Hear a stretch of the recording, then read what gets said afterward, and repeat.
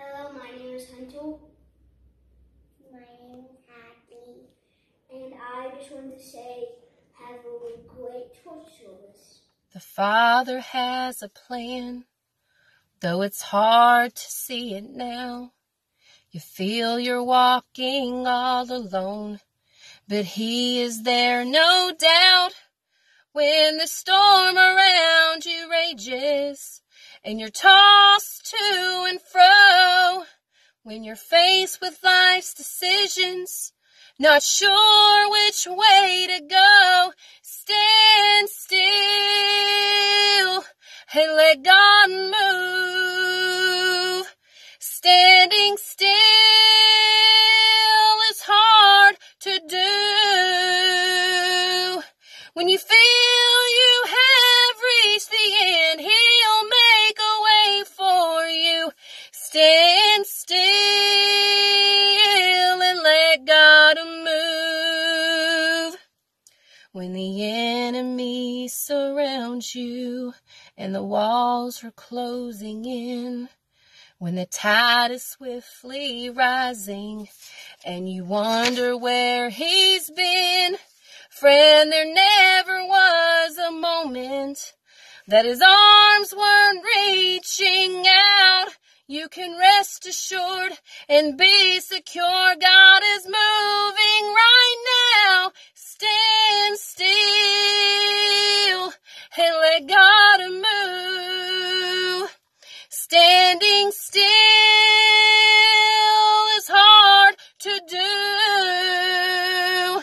When you feel you have reached the end, He'll make a way for you. Stand still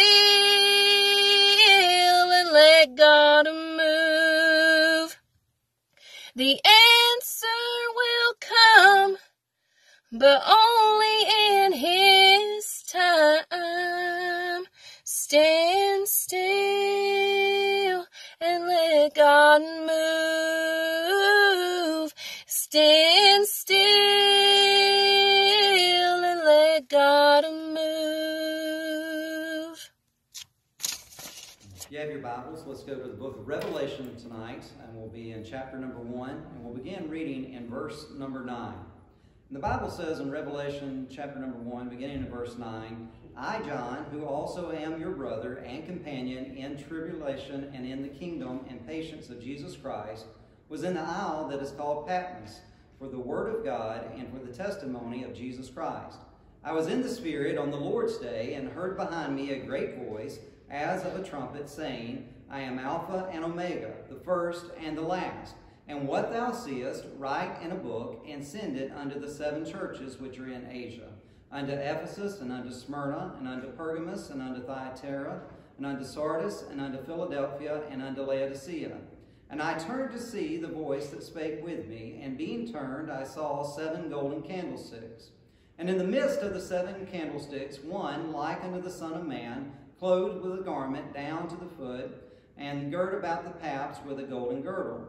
His head and his hairs were white like wool, as white as snow, and his eyes were as a flame of fire. And his feet like unto fine brass, as if they burned in a furnace, and his voice as the sound of many waters. And he had in his right hand 7 stars, and out of his mouth went a sharp 2-edged sword, and his countenance was as the sun shineth in his strength. And when I saw him, I fell at his feet as dead.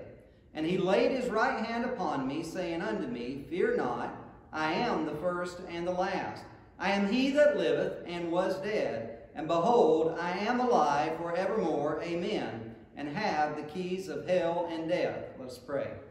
Father, we thank you for this privilege and honor to be able to preach your word today. Lord, I pray, God, that you touch it, bless the message, and bless those that hear it. Help us in all that we do, and help us to do your will for us. In Jesus' name we ask these things. Amen.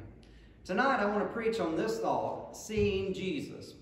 Dear friend, I want to preach on seeing Jesus. Now, as you read this passage, there's no doubt that that's exactly who John is seeing here. He's not seeing an angel, and he's not getting this message from anyone else, but he is seeing Jesus Christ in the flesh and in this vision. But I want you to notice, first of all, where John sees Jesus at. In verse number 9, John says that he is in the Isle of Patmos. Now, if you know anything about the Isle of Patmos, it was a prison place. It was a place that the Romans would send their prisoners. I did a little research on it, and it says that it was off the coast of Turkey, and it was about 6 by 30 miles. It was a very narrow and long strip of land. It was a harsh place. It was a place of harsh conditions. It was rocky, and they would send prisoners there that they were afraid would escape and would find a way out. But in this place of isolation, in this place of separation, and in this place of tribulation, John sees Jesus. And what I want you to understand, dear friend, is even in these places, in this place that John did not choose to be. I imagine if we were to talk to John before he saw Jesus, that the Isle of Patmos would not have been on his places of wanting to be. This was not a place of John's choosing. Yet it is here that John finds Jesus. And I want you to understand that even in the harshest of conditions, and even in the places of isolation and separation, even in places of imprisonment, we can find Jesus tonight, dear friend. This is where John found him at.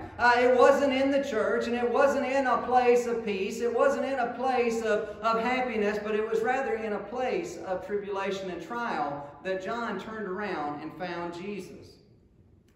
But I want you to notice not only where John saw Jesus, but when John saw Jesus. If you look with me in verse number 10, John says, I was in the Spirit, notice this, on the Lord's day. I got to thinking about this. Now, we know that John is probably referencing the Sabbath here, and of course that's a holy day. But I began to think about how John phrased this. He said it was the Lord's day. I began to think about how that every day is the Lord's day. In Psalm 118, verse 24, we find it, the Bible says, this is the day the Lord hath made. We will rejoice and be glad in it. Can I say to you, dear friend, that every day is the Lord's day? And what I'm trying to get across here is that every day we can see Jesus. We don't have to wait just for a Sunday or for a Wednesday night. We don't have to wait for all the conditions to be perfect. But any day can be a day when we can find Christ.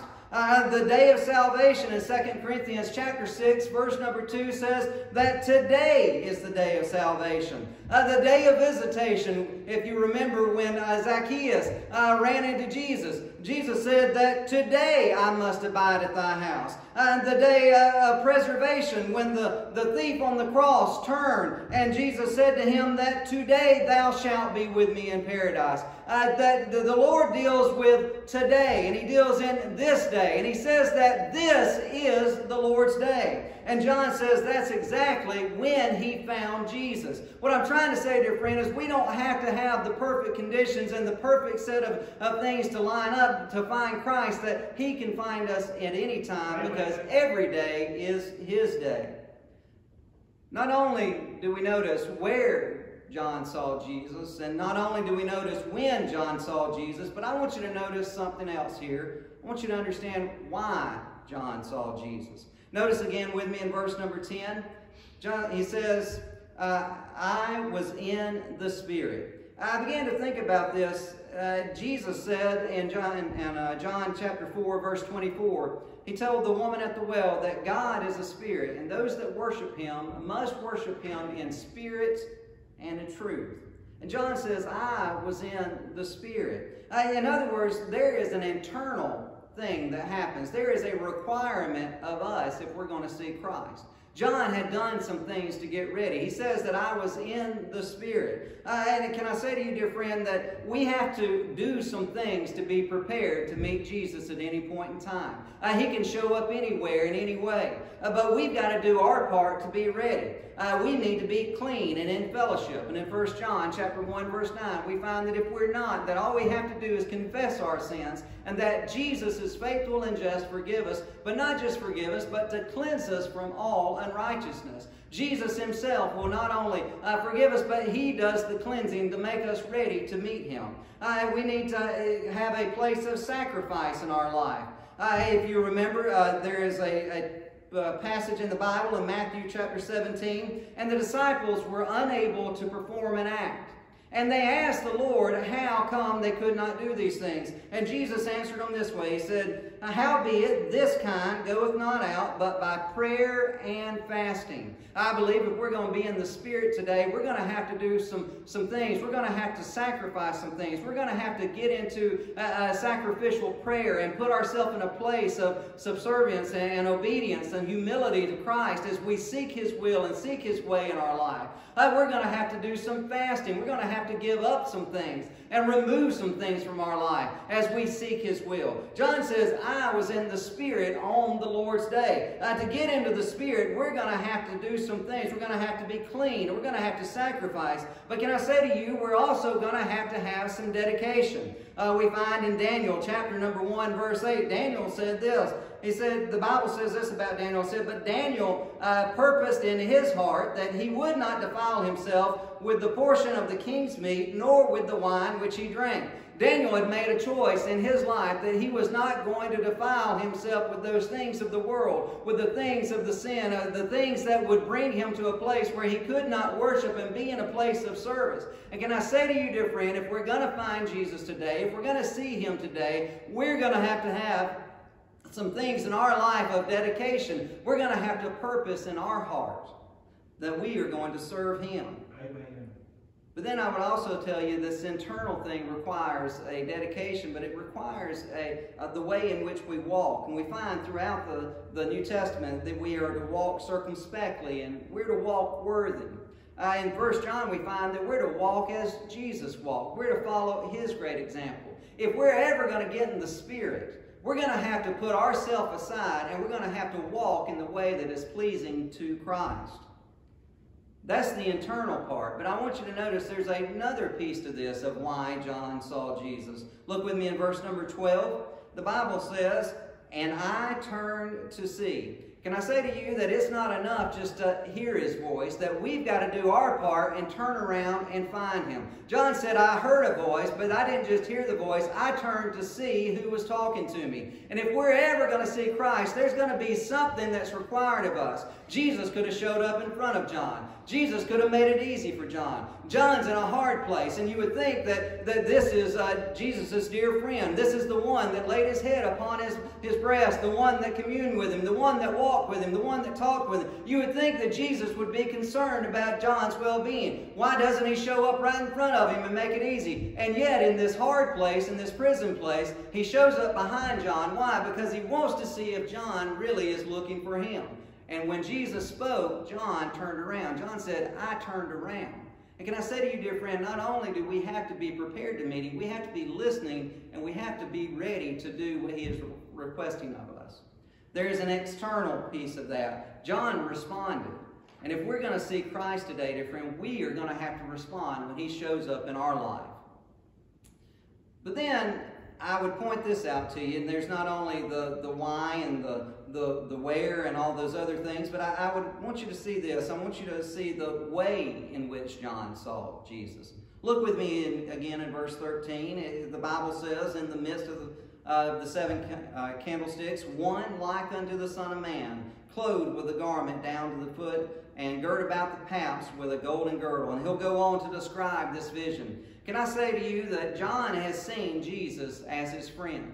He's seen Him as master when He forsook all. He saw Him as the compassionate healer as He went around touching those that were in need. He saw Him as the lamb that was silent before the accusers as He became that sacrifice. He saw Him as the risen Savior at the tomb. He saw Him as the ascending Savior that would soon come. But here in this place, John is seeing Jesus for who He truly is, and that is the living Son of God. There is no mistake. Jesus has taken the veil off. There is no other way in which John is seeing Him. And can I say to you, dear friend, when you get a true vision of Jesus as He truly is, when you see Him as God, and I understand that He is that friend that sticketh closer than a brother. I understand that He'll go with us through the ends of the earth. I understand that we can bring our problems to Him and we can cast our cares upon Him. But make no mistake about it, He is still God. And we've got to get to a place where we see Him as God. And that's exactly how John is seeing Jesus here. You can hear it in his words. He's saying that he's like unto the Son of God, and his hair is like white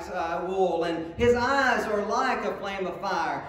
John's really saying here is, I don't really have the words to describe what I'm seeing. And if you ever get a true vision of Christ, dear friend, you won't have the words, because words will fail to really compass who and what Jesus is. John is seeing him as God. You can see it in his response. In verse number 17, the Bible says, and when I saw him, I fell at his feet as dead. Can I say to you that when you come into the presence of the living God, there is only one response. Isaiah had it as he cried, I'm a man of unclean lips. We find it over and over throughout the Bible that any that ever came in contact with God in his true form could not stand in his presence. But John says, I fell as one dead. That's his that outward response. And I got to thinking about this, how that the Bible says that every eye is going to see Jesus, and that every knee is going to bow, and every tongue is going to confess that Jesus Christ is Lord. And there's going to be one response that every man, woman, boy, and girl in this world has, and it's going to be just like John has here. We're all going to be in reverential silence as we behold the Lamb of God that was slain before the foundation of the world. Dear friend, I want you to notice, though, not only how John saw Jesus, I want you to notice Jesus' response to John. And verse number 17 also, he says, and he laid his right hand upon me, saying unto me, fear not. And then he goes on to tell who he is. Jesus' response to John is not one of making him to be obedient, though he has every right to have that obligation from John. But rather, he puts his hand upon him, and he gives him encouragement, and tells him he does not have to be afraid. And I'm glad to know that as a child of God, that we do not have to fear. We do not have to fear being in his presence, that it is an honor to be in his presence. He welcomes us into his presence. And while we need to be reverential, and while we will have that same response, dear friend, we have to understand that Jesus welcomes us and will encourage us with these words, be not afraid. The Bible says in 1 John chapter 4, verse 18, there is no fear in love, but perfect love casteth out fear. And I'm glad to know in the presence of Christ that the child of God does not have to have fear, but he can have confidence and peace in knowing who his Savior is. I want you to notice, though, in closing here, the impact that this had on John. Now, I mentioned earlier that John is in a prison place. He's in a place of persecution. He's in a place of isolation. He's in a place of separation. But notice with me the impact that this has on John. I begin in verse number 4. John begins to write to the 7 churches, and he says, grace be unto you, and peace from him which is. And he'll go on and say in verse 5, and from Jesus Christ, who is the faithful witness. And then he'll go on in verse 6 to say, and hath made us kings and priests. And I would remind you, dear friend, that John is writing this in a prison place, and yet after seeing Christ as he truly is, after seeing him as God, John has an invigoration and encouragement. He wants to share the message of Christ. I'd also remind you that this is written at the latter part of John's life. We believe John to be in his 90s when he's writing this. And God is using a 90-year-old man in prison to send forth the gospel, to send forth the message of encouragement to those that need it most. And aren't you glad that we can have that impact on us when Christ really shows up in our life, when he really takes that hold of us, that he can use anybody at any time, in any circumstance. And I just wanted to point out today that we don't have to wait till we get to the other side to see. John is on earth when he sees Christ. He's in a prison place when he sees Christ. He's in a hard place when he sees Christ. And so too can we. And tonight, I just hope this has been a help to you. I hope it's been a blessing. And I hope that we'll look and see him in everywhere we go. Father, we thank you for this privilege, this honor. I pray, God, that you bless the message, touch those that hear it. Help us in all that we do. We'll give you all the honor and praise and glory. In Jesus' precious name, amen.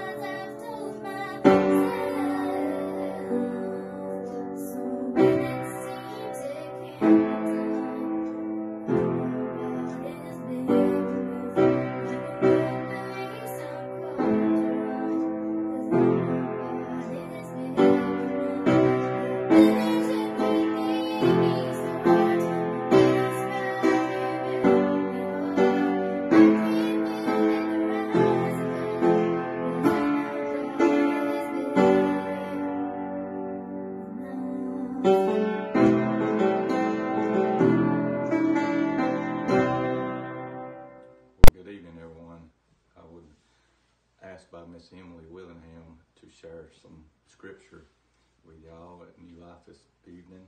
And so I have a scripture in Psalms 34 that the Lord laid on my heart. Just kind of give you a little background. I only got one verse that's really been on my heart, but kind of give you a background of Psalm 34. It was written after David had changed his behavior. And so actually he had been on the run from Saul. Saul was after him, was trying to kill him. And he found himself in a place called Abimelech. And when he was there, a man named Achaz caught up with him. And so David was in fear for his life again, and he really was trying to figure out how to get out of it. So he changed his behavior and began to act like a madman. And at the end of the thing, basically they let him go. They were like, well, he's crazy. I'm going to let him go. But I thought about that. David acted in a way that he was acting like a man that he knew he was not called of God to act like. And I thought, how familiar is that with us? How many times in our life do we do things that we know that we're not supposed to be doing, but we've changed our behavior because of our circumstances or because of peer pressure or whatever it is that's going on in our life. But I'm thankful that God in his infinite mercy still shows that grace and his mercy. But he showed us in Psalm 34, I'll read this one verse, and he says, "Oh, taste and see that the Lord is good. Blessed is the man that trusteth in him." That word taste means to take notice of, and that word see says to take comfort in. And as I was studying this, I thought about a man, his name's Rodney Hall, I used to work with, and we're friends on Facebook, and every time I pull it up, he puts pictures of what he's grilling. And man, it always looks so good, and I'm like, man, that looks good, But you know what? I've never tasted of anything he's cooked. But I can sit here tonight and tell you that I've tasted of the Lord, and he is good. And he says, not only taste him, he says, but see or take comfort in him. He said, so tonight, if we're struggling with something and things are going on in our life, we need to go to him. But the only way we can do that is if we know him. But he says, taste and see that the Lord is good. I promise you, if you've ever tasted him, you'll see that he is good. I love you, New Life, and I thank you for this time.